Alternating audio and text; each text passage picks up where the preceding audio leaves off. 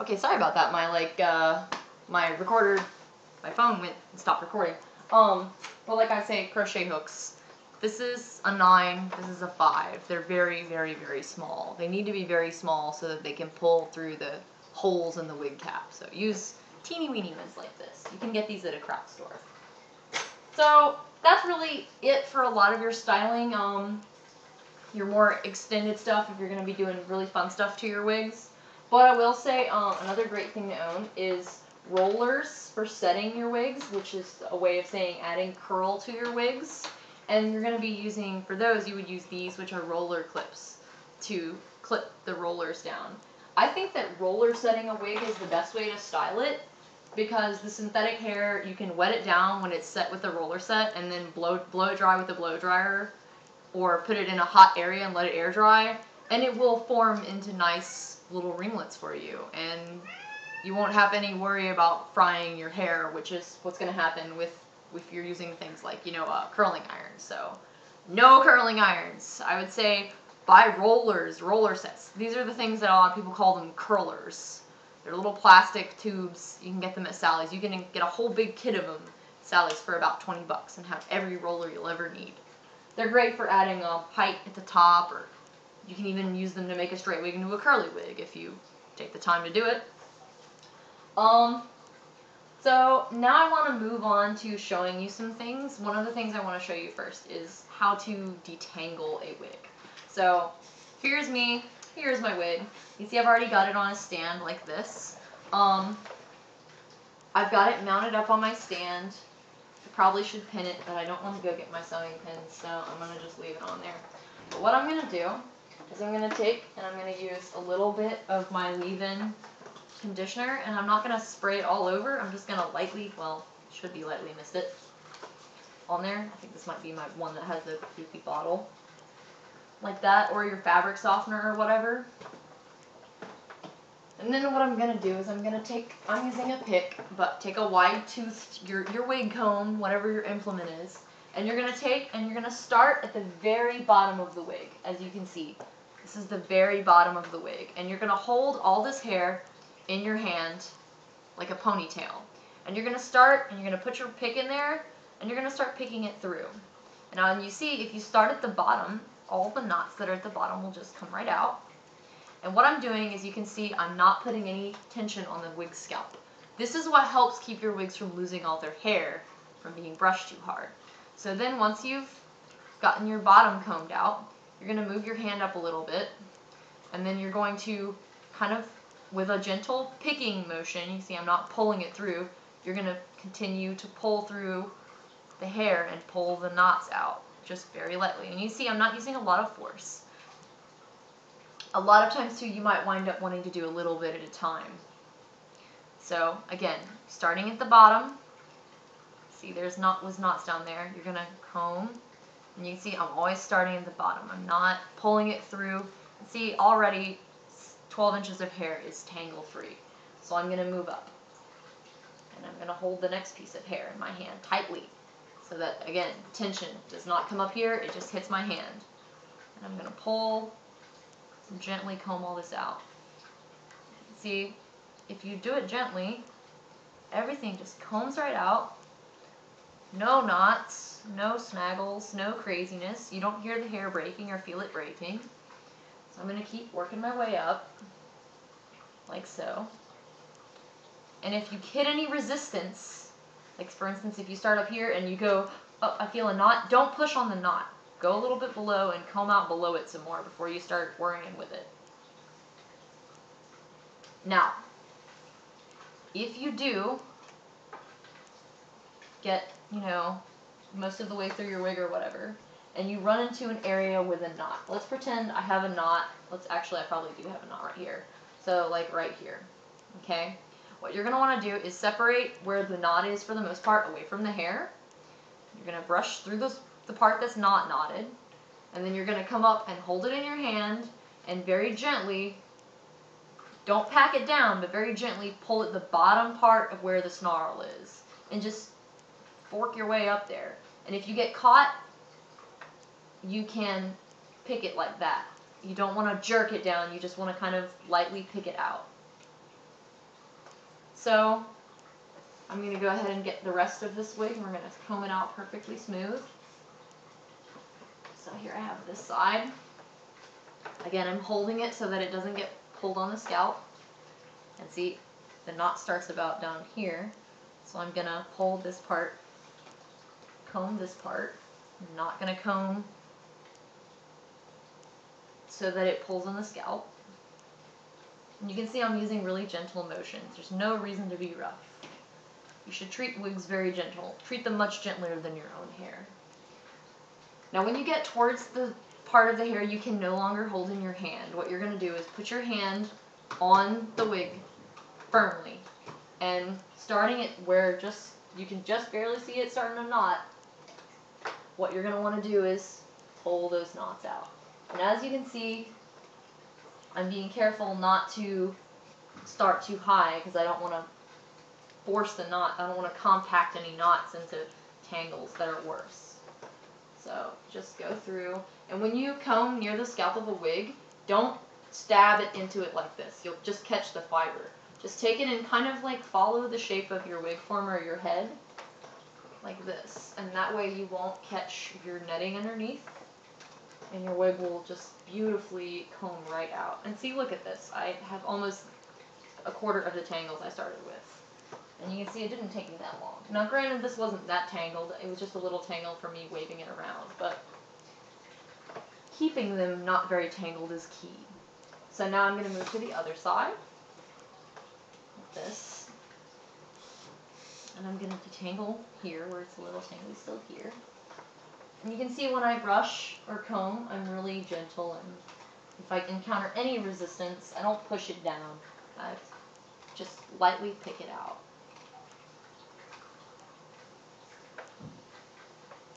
See here, there was a little resistance, so I pick instead of forcing it through. If you do get a really bad knot in a wig that you cannot brush out, and it just doesn't seem to want to come loose, I'm going to go ahead and say do not break it out because you will cause this really horrible twirly effect on your hair that doesn't go away. It will make it like warp. So what you're going to need to do is you're going to need to cut it out and just separate the knot away from all the other hairs on the wig completely like this, and take a pair of scissors and just cut it. Just cut the strands of hair holding it. Obviously don't do that if it's a huge mat and you're going to cut a chunk out. But if you have a knot that's a smaller knot, better to do that than to jerk it out and rip and twist and hurt your fibers. So you can see I've really already, in just a short period of time, I have really combed this wig out and it's smooth and beautiful again. So here we go. Very smooth. Even the long length is pretty smooth. I like to run my hands through it as I go to make sure I didn't miss anything, but see, even the length of the wig is smooth and has no more tangles in it. And you're going to want to keep your wigs like that. And in order to do that, when you store them, what I'm going to want you to do is you're going to take your wig and you're going to put it on your shelf. I'm putting mine on a mannequin stand. And you're going to take the hair and make a ponytail, but not a tight one. And then you're just going to take it, and I like to just kind of lay it around in a loose circular shape on your shelf or whatever, like that. That is a way you can store the long hair wigs without making a tangle. I know it's probably kind of hard to see that, but I just have like a little circular, like a twirly, curly shape going on. That way you don't get them tangled, and also you're not putting any kinks in them. So that's a great way to do that. I guess I'll turn Derpa card so you can see them, right? Okay, so,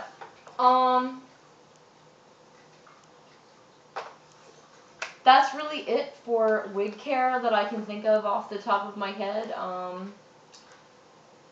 Wig styling, one other thing I forgot to mention this, by the way, is when you're styling a wig, if you need a lot of hold, this is what I use. This is Pump It Up Gold. You can use other products. I like this. I think it's great.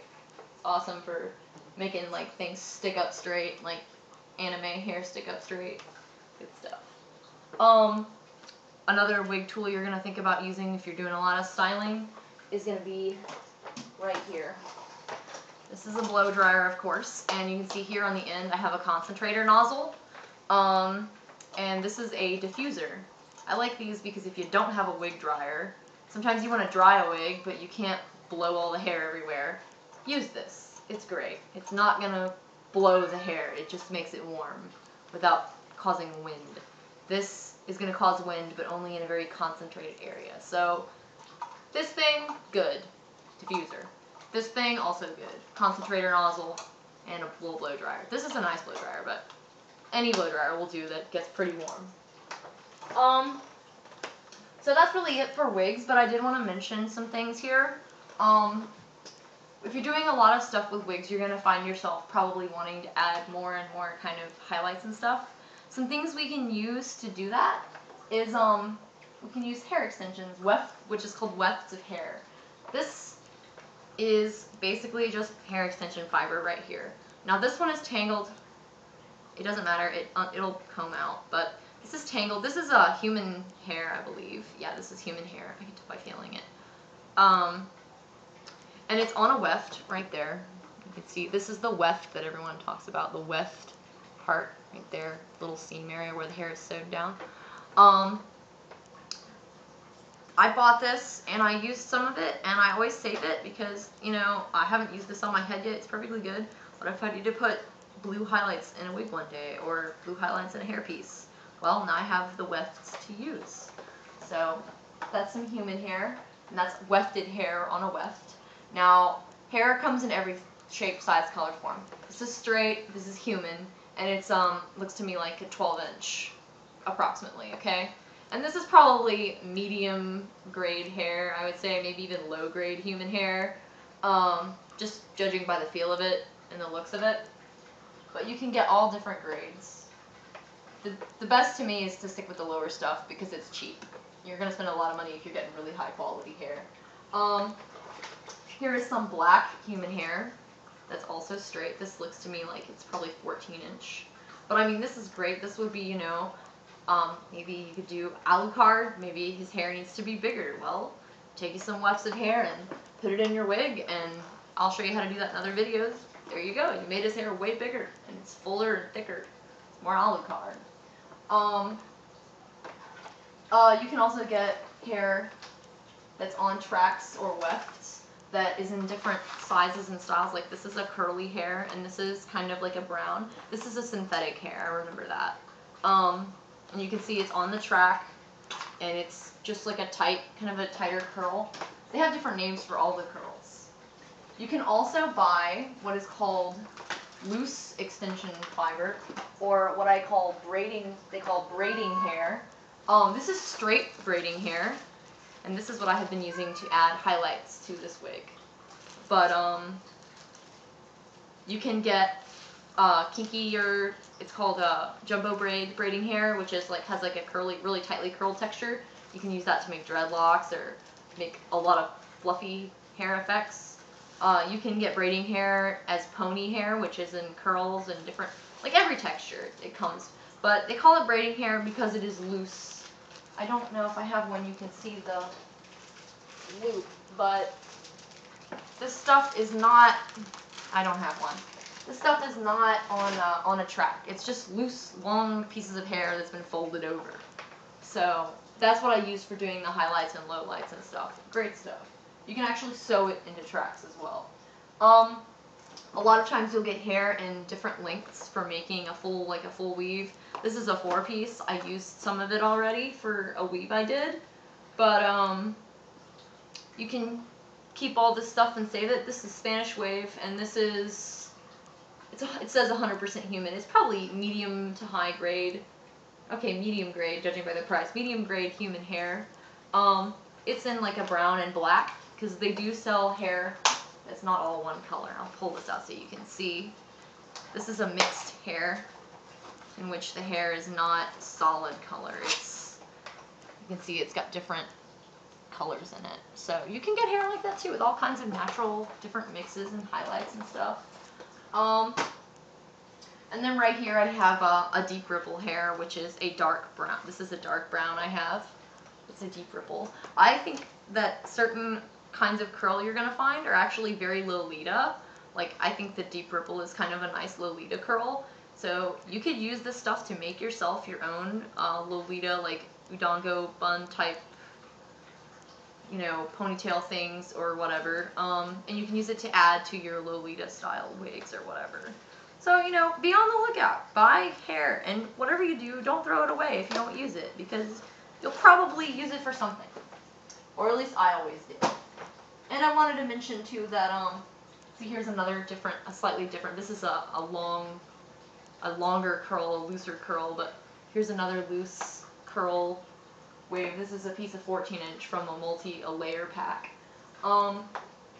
And like I said, you can get hair in bright colors as well, usually. So here's red, I showed you the blue. I've always had trouble finding green, and you tend to have trouble locally finding like white and silver, but you can order white and silver hair wefts. I actually have some in the mail now for this, in synthetics off of some websites. One I'm going to recommend to you for that is epiccosplay.com. They have awesome stuff. So, that's really about it. I'm going to cover some styling and some other tips like that in a future video, and I'll be showing you more of the things I know about wigs. And I hope you have fun enjoying everything, and I hope my tutorials have been useful. I just want to deliver a shout out to the person who wanted me to do this video. Her name is Jessica, and she is of Tep Princess cosplay fame. I met her pretty recently. Hi, kitty. Cat says hello. Say hello, Aces. He says, hi, people.